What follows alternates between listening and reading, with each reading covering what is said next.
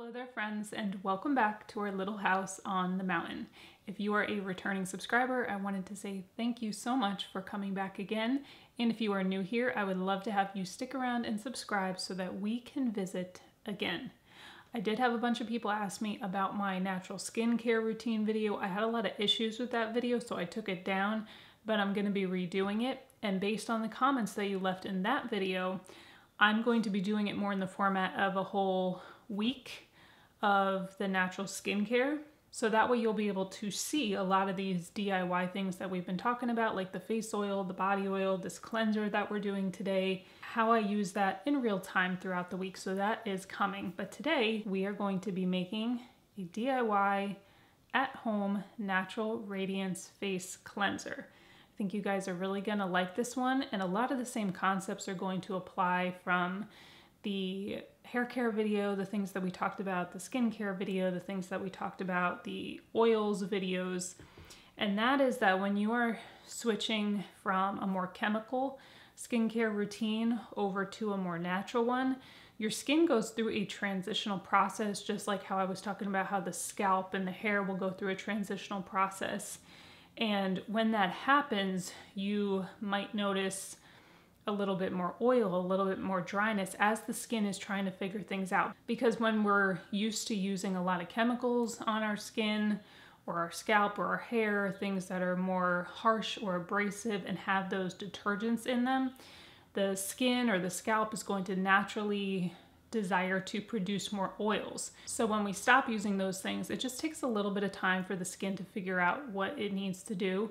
But in my experience, the end result is so worth it. So if you can hang in there through that transitional time, which is different for everybody. Some people it's just a few days, some people it's a couple of weeks, or if it's an extreme situation, it can take a couple of months.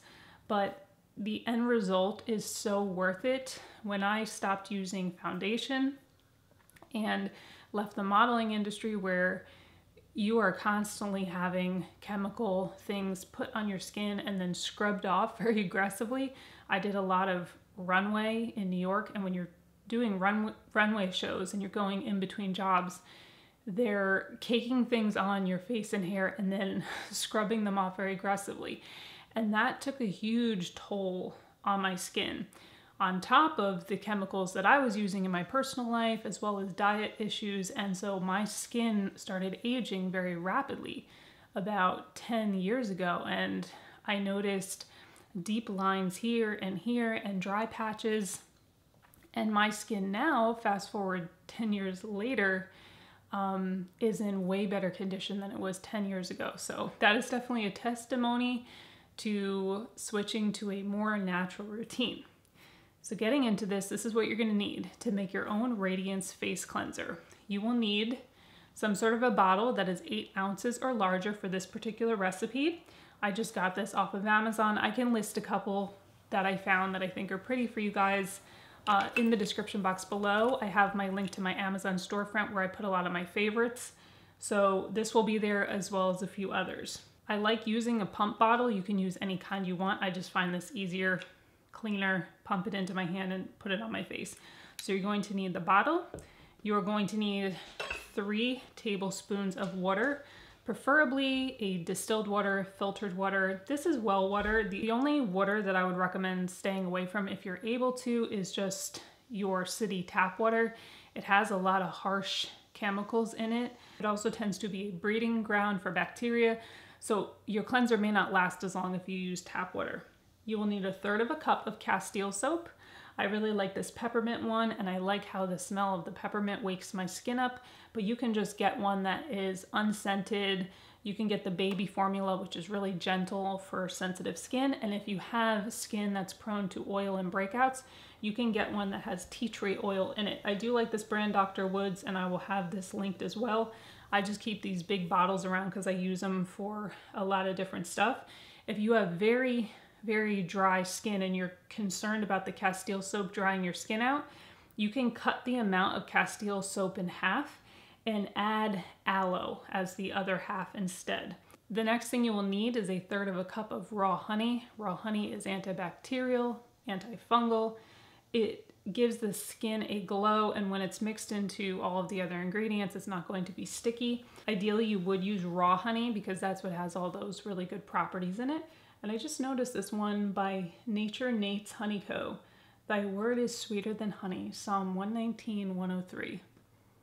So if you want honey with the word, Nate's Honey Co. I hadn't seen that before, that's pretty cool.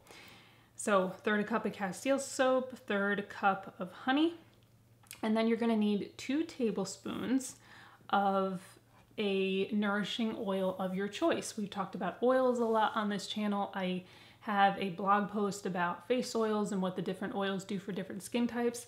I will also have a blog post for this skin cleansing recipe. So if you wanna look at that, if that's helpful to you to read through a blog to remember what you need to do, I will have the blog linked in the description box and pinned in the comments below. For this one, I'm going to use apricot oil. Apricot kernel oil is wonderful for anti-aging.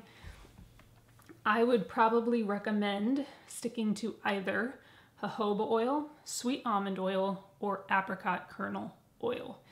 If you have extremely sensitive skin, you're really going through something with your skin like eczema, mind you, a lot of that comes from the gut and liver health.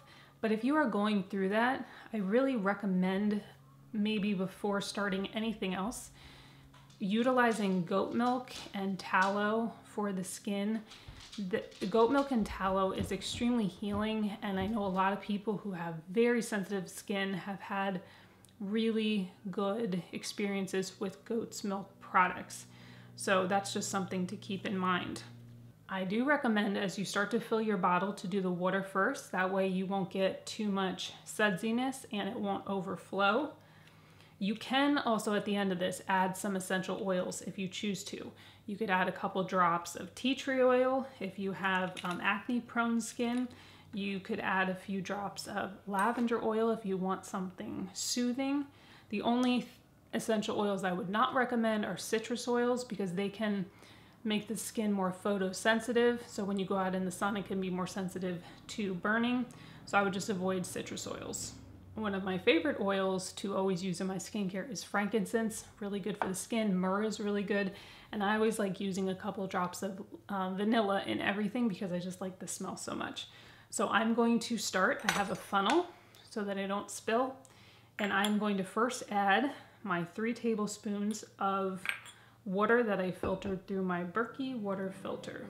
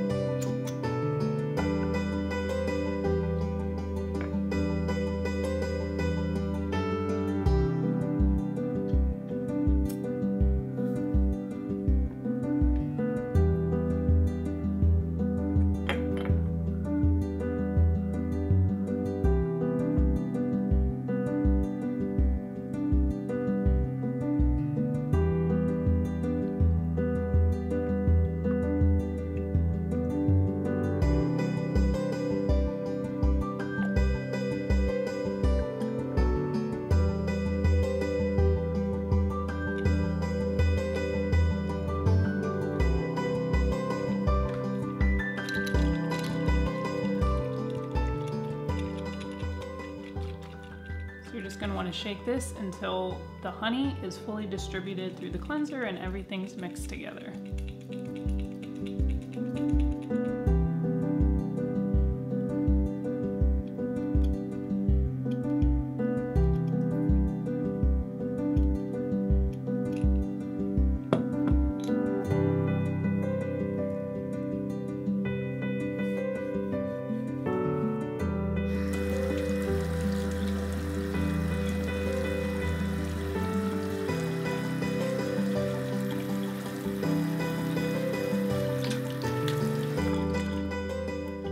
You're going to want to store your cleanser somewhere in your bathroom away from direct sunlight, and if you store it in a nice dim spot where it's not too hot and it's not getting direct sun, this should last you about a month. And there you are, homemade Radiance face cleanser. If you guys try this, I would love to hear how this works for you and any of your updates on your natural hair care or your natural skincare routine or transition. And I wanted to thank you guys so much as always for coming back to our little house on the mountain, for using our links, for checking out our Amazon storefront and our website. And just remember that there will be a blog post for this cleanser over on the website. Thank you guys, we love you, and Lord willing, I will see all of you right here on the next one. Bye friends.